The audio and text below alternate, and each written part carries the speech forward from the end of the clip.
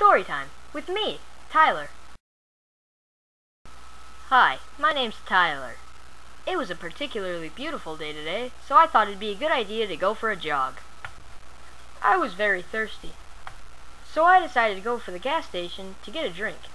Only, I didn't know the way to the gas station, so I thought I'd ask for some help. I saw a very polite-looking boy working on something, and I thought I'd ask him for directions. Say, pal, do you know which way the gas station is? Yeah, it's that way. Gee, thanks, pal. See you soon. So I was back on the road and having a jolly good time.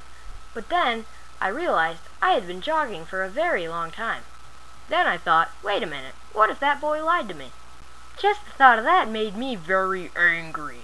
So I decided to go back and ask if I could borrow a map. That very polite-looking boy was still working on whatever he was working on before.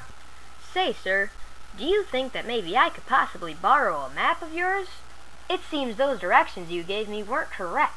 He agreed and took me into his backyard. He told me he needed to look for something in the garage first. He lied again.